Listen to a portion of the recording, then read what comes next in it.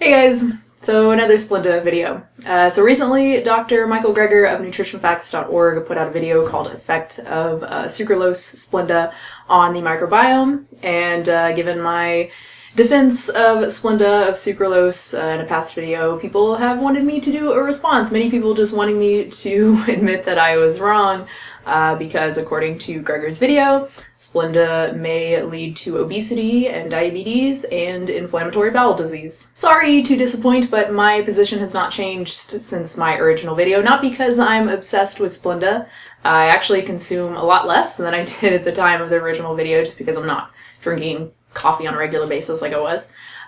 So not because I'm obsessed, but because I pay attention to the scientific consensus, just like I do when it comes to climate change and evolution and vaccines and genetic modification. And since I put out that video, the scientific consensus on Splenda has not changed. It is still safe, and it is still a hell of a lot better than sugar. And yes, it is still vegan. This has nothing to do with Greger's video, but has to do with a video from Happy Healthy Vegan, in which Ryan says that Splenda is not vegan because it was tested on animals in the past. Keyword, past. As I mentioned in my original Splenda video, Sucralose Splenda no longer tested on animals. The harm, quite literally, has already been done. Using Splenda today is absolutely vegan. I also find it interesting that Ryan, that Happy Healthy Vegan, has a video where he and Angie eat the new non-dairy ice cream from Ben & Jerry's, and they try all 4 flavors, including the PB and cookies one that contains palm oil. So Ryan is against using a product that used to result in animal harm, but seems to have no qualms with using a product that currently results in animal harm, not to mention environmental and human harm. But you know what? Palm oil was never tested on animals, so I guess it's fine. So now on to the main claims made in Dr. Greger's video, that consumption of sucralose may lead to alterations in gut microflora, insulin resistance, and IBD. Splenda and inflammatory bowel disease. I want to start with Greger's kind of big scary point made later in the video, that sucralose may cause inflammatory bowel disease, which includes Crohn's and celiac disease, because it's rather silly and easily dismissed. This link is based on one author's hypothesis, and as with all hypotheses, they are in need of actual study before anything meaningful can be drawn from them. According to the author himself, this link between sucralose and IBD, this pattern that he has found, it may turn out to be pure coincidence. Or it could just be that he's wrong about this connection, as he clearly was in this instance, where he asserts that the rise in IBD in Korea is linked to sucralose use. As one of the authors of the original study detailing this rise in IBD explains, the timelines just don't match up. The rise in IBD in Korea began in the 80s, and yet sucralose wasn't approved until 2000. Seems like Chin may be seeing patterns where none exist. This is why public policy is not based on hypothetical reports like this, on correlations that could just turn out to be mere coincidences. If it were, then we would all be eschewing organic food to prevent autism and giving up ice cream to avoid drowning. Splenda and the microbiome. In Dr. Greger's video, he says, there had been studies done on artificial sweeteners in the gut bacteria of rats going back years, but there had never been any human studies until now. He then mentions this study, which actually involves multiple components. I'll let Dr. Aaron Carroll from Healthcare Triage explain. And just to be clear, the human portion of this study only looked at saccharin. To date, no human studies have been conducted looking at sucralose and microbial alterations. And here's an interesting comment from the study's lead author. Further experiments with a large number of participants and over a longer duration are required before any recommendations regarding human consumption of artificial sweeteners can be made. And from their 2015 follow-up specific to sucralose, it remains to be determined whether sucralose also directly affects the microbiome. So we have one animal study that, according to the researchers themselves, is not enough to show that sucralose affects the microbiome. And yet, the title of Dr. Greger's video, again, is Effect of Sucralose on the microbiome? Why not effect of saccharin on the microbiome? This has a little bit more validity given that again, the human portion of the study had to do with saccharin, not sucralose. In fact, many of the references that Greger includes in his sources cited list, they are not specific to sucralose, or they mention sucralose only in regard to animal studies, maybe a couple human studies here or there, or they have nothing at all to do with sucralose, like this one. So what's with the title? Could it be that Splenda is popular and saccharin is not? So people are probably more likely to watch a video with Splenda in the title than with saccharin or even aspartame in the title. Is it any surprise that this is by far his most popular video of late? Isn't clickbait lovely? Finally, I want to talk about the microbiome in general. Greger clearly implies that microbial alterations, this is a bad thing and can actually lead to metabolic derangements like obesity. But as Dr. Carroll talked about in the clip that I showed, we simply don't know what alterations in the gut microbiome, we don't really know what this means in terms of health outcome. In actuality, very little is known about the microbiome. The gut microbiome is like a fingerprint. It's different for all of us, and despite changes due to artificial sweetener consumption, there's no clear pattern in any of the artificial sweetener groups that would allow us to predict negative or positive effects based on what we know now. There is no, and I repeat, no convincing experimental evidence in humans that would remotely confirm that any potential changes of the gut microbiome that occur in response to the consumption of artificial sweeteners would entail ill health effects. Splenda and insulin resistance. So just like with the microbiome, Dr. Greger gives us one study with regard to insulin resistance, in this case one study linking sucralose to insulin resistance. This is intended to explain why some cohort studies have found a correlation between artificial sweetener consumption and type 2 diabetes. Except, according to the researchers themselves, the clinical relevance of this observation is not clear, as it is not known whether insulin resistance induced by sucralose increases the risk of developing metabolic diseases. In fact, according to the lead author Yanina Pinino, it's a hard name to say, the elevated insulin response could be a good thing because it shows the person is able to make enough insulin to deal with spiking glucose levels. But it also might be bad because when people routinely secrete more insulin, they can become resistant to its effects, a path that leads to type 2 diabetes. To say that sucralose causes diabetes is stretching our study results too much. It's not exactly what we measured. More importantly, what does the rest of the research say? Dr. Greger gives us this one study as if it is the only study that's ever been done looking at sucralose and, glucose levels, insulin levels, etc. Not at all. Here's a randomized, double-blind, placebo-controlled study on 128 people with type 2 diabetes. For 3 months, they received either capsules of cellulose, as placebo, or capsules of sucralose containing well above the maximum daily amount determined by the FDA. The results? Sucralose had no effect on glucose homeostasis in individuals with type 2 diabetes. Additionally, this study showed that sucralose was as well tolerated by the study subjects as was the placebo. Here is another randomized double-blind placebo-controlled trial on diabetics, this one examining a single high-dose 1 gram, a lot, of sucralose on short-term blood glucose homeostasis. The present results support the conclusion that sucralose consumption does not adversely affect short-term blood glucose control in patients with diabetes. Here's another randomized controlled trial on 10 healthy males who on 4 separate occasions consumed water alone or water with either 52 milligrams of sucralose, 200 milligrams of ace-sulfate potassium, or 46 milligrams of sucralose plus 26 milligrams of ace-sulfate potassium. Our findings are consistent with previous reports that sucralose or ace-sulfate potassium alone has no effect on glucagon-like peptide 1 secretion, insulin, or blood glucose concentrations. Here is another study, and another one, and another one, and another one, and another one, and another one.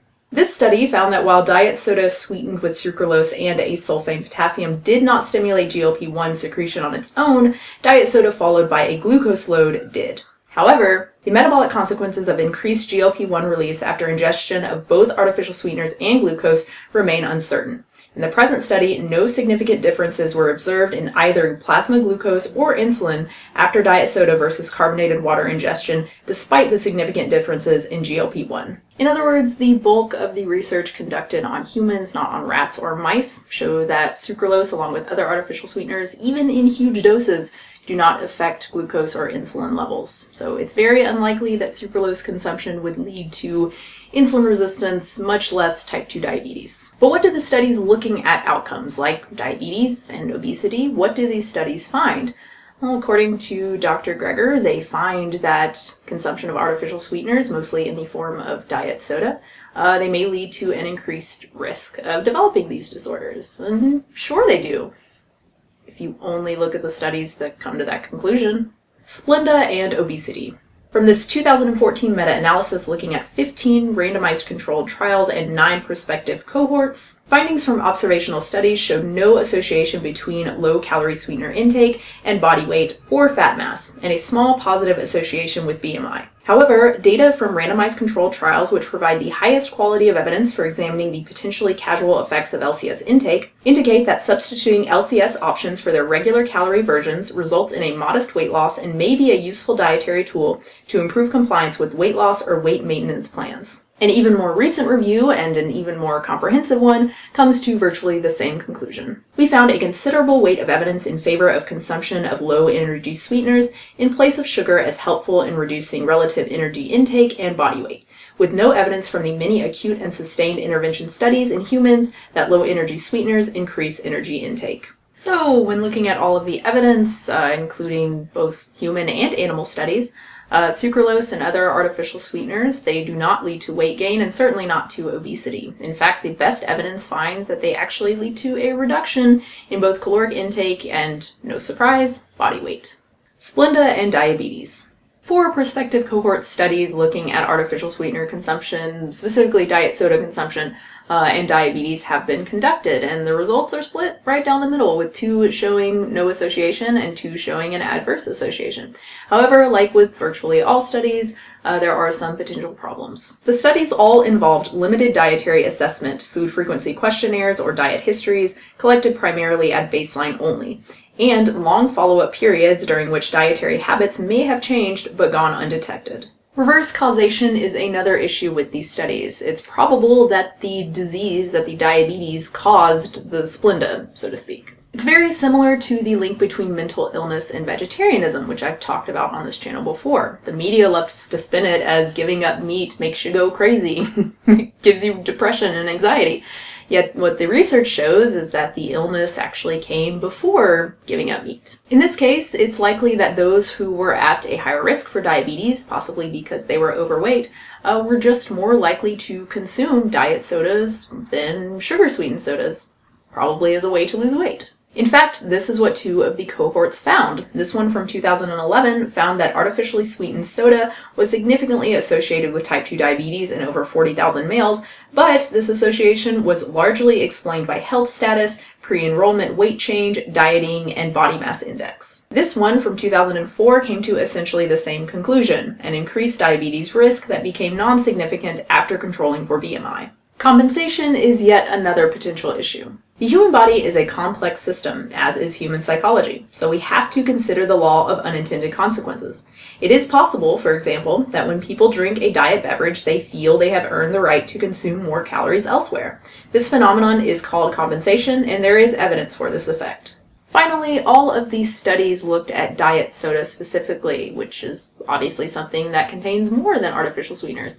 Could it be that something else in these drinks is contributing to the increased risk for diabetes that was found in 2 of the 4 cohorts? And as you can see here, the vast majority of diet soft drinks contain aspartame, not sucralose.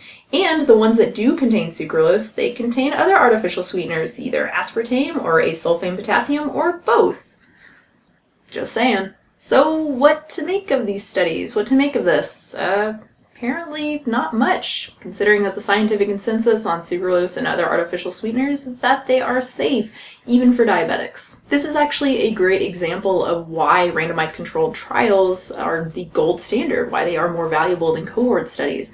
There are just so many potentially confounding variables with epidemiological studies like these that it's difficult to tease out a conclusion that is applicable in terms of making or amending public health policy. Luckily, we have RCTs examining sucralose and other artificial sweeteners and blood sugar regulation. As I've already shown, the majority of these have found that sucralose does not affect glucose or insulin levels, suggesting that sucralose does not increase the risk for type 2 diabetes. Ignoring outcomes. The media, self-help books, and nutrition and alternative gurus have been handing out conflicting recommendations to the public, largely based on extrapolation from possible mechanisms, animal studies, and observational studies. This is exactly what Dr. Greger is doing, extrapolating from possible mechanisms, alterations in gut microbiome that could possibly lead to obesity and other metabolic disorders, exhibited in animal research. Worse, he is doing so with no acknowledgement of the numerous studies that actually look at these outcomes, which, as I've already shown, they don't support his conclusion. Worst of all, he is sharing this extrapolation, this opinion, with thousands of people, many of whom simply don't have the ability to verify this information for themselves. If Dr. Greger says it, it must be true. In retrospect, and not only with the question of low-energy sweeteners, but with many health questions, these types of studies should be considered with a heavy dose of skepticism. There is a reason why skeptics and proponents of science-based medicine don't find such studies definitive, because history has shown they are often misleading. Greger's focus on the microbiome, on animal studies, on observational studies is likely an example of this. Again, high-quality studies, including RCTs, they do not support the notion, the claim, that Splenda and other artificial sweeteners make people fat, nor do they support the claim that they lead to insulin resistance. The perfect versus the good. Importantly, none of the studies concluded that diet soda consumption should be replaced with regular soda consumption. Regular soda intake has been much more consistently associated with type 2 diabetes. To be clear, Dr. Greger does not say in this video, don't consume artificial sweeteners, and he certainly doesn't say replace them with sugar. What he does say in his conclusion, he concludes with a review from 2013. For optimal health, it is recommended that only minimal amounts of both sugar and non-nutritive sweeteners be consumed. And is anyone saying otherwise? I've never heard of anyone recommending that we consume tons of Splenda a day or tons of diet soda a day. And what exactly does minimal mean? Like less than the acceptable daily intake? Considering that for sucralose, that comes to 5 milligrams per kilogram of body weight per day, this is equivalent to 23 packets a day for someone like me weighing 132 pounds, which is equivalent to 60 ounces of Pepsi 1 or 5 12-ounce cans per day.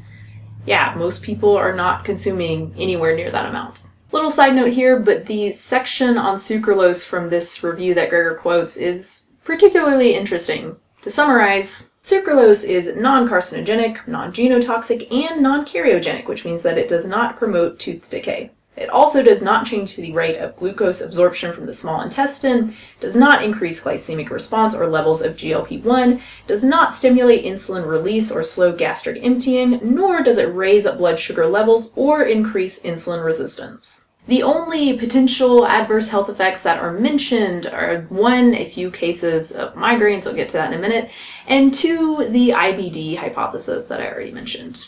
That's it. So now back to Dr. Greger's video, and like many of his videos, he ultimately leaves it up to you. He leaves it up to the viewer to decide what to do with the information that he presents. The problem with this, as I alluded to in the last section, is that the average person is just not capable of making that decision. The average person does not understand that one study on rats is not enough to disregard all of the evidence to the contrary. The average person does not understand the difference between in vitro and in vivo, epidemiology and etiology, or the difference in weight between a case report and a randomized controlled trial. And the average person does not understand that just because something is artificial doesn't automatically mean it's worse than something that's natural. This is a problem that is illustrated just so beautifully by Ryan in his video. Interesting. A product that's supposed to help fight diabetes and obesity actually brings it on by changing your intestinal gut flora. According to Ryan, these studies and the hypothetical report that Greger lays out in his video, they are irrefutable proof that Splenda is harmful. And if you look at the comments on Ryan's video, as well as the comments on Greger's video, many people agree. This is kind of scary stuff. Not because an audience who wasn't consuming Splenda still isn't consuming Splenda. but because of what they may do with that information. Maybe they will tell others, maybe they will share it on Facebook, on Twitter, whatever. Maybe they will tell their parents and their grandparents, people who use artificial sweeteners as a way to consume less sugar, to manage their weight, maybe to manage their diabetes. Maybe these people will give up Splenda in favor of just plain water or fruit. But is that a reasonable assumption? I see a lot of children in clinic who drink gallons of juice, soda, or milk and who have a weight problem. The first thing I try to do is eliminate the empty calories of sugar-sweetened beverages. Getting them to do water is often very hard. I know, some of the commenters did it without any difficulty at all, but I don't think that's the experience of lots of people. If I can get a child to switch to sugar-free lemonade, at least as a start, I'm eliminating hundreds of calories a day of added sugars. It's a comparative thing. I'm not saying artificial sweeteners are safer than nothing. I'm saying that if I had to choose between the diet drink and the one with added sugars, I'd go with the diet drink. That was from Dr. Carroll again from Healthcare Triage, and as he says in his video on artificial sweeteners, let's not make the perfect the enemy of the good. Yes, if we are talking about drinking diet soda or drinking, water or eating fruit or something, obviously water or fruit is better. Water is actually completely calorie-free, very good for you, obviously. And fruit is very low in calories with essential nutrients that are clearly lacking in artificial sweeteners and diet sodas and in the American diet in general. But this does not mean that people are always going to choose water or fruit. If it's between artificial sweeteners or sugar, artificial sweeteners are by far the best option. If a diabetes educator had previously been successful at helping a diabetic patient manage their glucose control by substituting diet soda for regular soda, it could be detrimental if this position was abandoned and the patient was to conclude from this review that there was no important difference between diet soda and regular soda and switch back to regular soda. The experts are lying, or the experts are stupid. Or maybe not. So I've gone through a lot of research in this video focusing on reviews and meta-analyses and RCTs, but I really didn't need to. As I said in my original Splenda video, the scientific consensus is that Splenda and other artificial sweeteners are safe. Numerous regulatory agencies and organizations from around the world have concluded this, from the FDA to the European Food Safety Authority. Further, the fear-mongering is dependent upon accepting a conspiracy-oriented view of reality. In order for the negative claims about sucralose to be true, then regulatory agencies from around the world are either complicit or hopelessly incompetent. In addition, professional organizations must also be on the take or ignorant of their own supposed area of expertise. I am not, however, as will likely be the accusation, preaching mindless acceptance of authority. I simply think expert systematic reviews are more reliable than distorted or cherry-picked evidence with an agenda. As one of my favorite YouTubers, Potholer54, says, know your limitations and recognize that when you come across information that goes against the scientific consensus, no matter what the topic, it means one of three things. Either scientists are all incompetent, or they're all in on a conspiracy, or they know something I don't, and I need to find out what that is. Hint. Try option 3 first. Look, I really don't care if you consume Splenda or not. What I care about is the spread of misinformation and the effect that this misinformation can have on people who easily succumb to appeals to nature, which unfortunately is most people. I recently gave a lecture at Google. Google is a progressive company that tries to help their employees stay healthy. They provide many snack stations and helpfully divide snacks into red, yellow, and green shelves. Employees can freely choose whatever snacks they want, but they are gently encouraged to choose from the more healthful green shelf and avoid the unhealthy red shelf. I noticed that beverages sweetened with sugarcane were placed on the green shelf, while those sweetened with artificial sweeteners like aspartame or Splenda were slumming on the red shelf. It was ironic to see such a high-tech company falling for the appeal to nature fallacy. I also care about the effect that this may have on veganism, particularly the effect that it may have on how non-vegans view veganism. I don't think that aligning ourselves with pseudoscience like vaccines cause autism, or GMOs cause cancer, or Splenda causes obesity and diabetes is doing the animals any favors. Oh, and no, that one study did not find that Splenda causes cancer. This has nothing to do with Gregor's video. He does not talk about that in his video, but I'm sure someone will bring it up in the comments, so I figured I would briefly mention it. This study absolutely does not support the conclusion that a normal exposure to Splenda is dangerous. In fact, the category representing the maximum recommended dose had no significant effects. So if anything, this study supports the conclusion that our current exposure rates are safe. Remember, everything is dangerous at a high enough dose, so it's hardly surprising that learning that taking more than the recommended maximum dose is dangerous, and it does not suggest that the recommended dose is dangerous. So to wrap this part of the video up, I still have a little bit more after this, but you know, if you choose to avoid sucralose because you don't like the taste, or because you like your coffee black, or because fruit for dessert just works perfectly fine for you, cool. But if you choose to avoid it because you find Gregor's myopic view of the evidence compelling, well, then you should also choose to avoid stevia, since stevia has been linked to alterations in the gut microbiome, specifically inhibition of good bacteria, and it has also been linked to weight gain. The problem with nutritionfacts.org. To be clear, I am not at all against talking about, you know, the evidence showing a potential link between Splenda and other artificial sweeteners and the microbiome, for instance.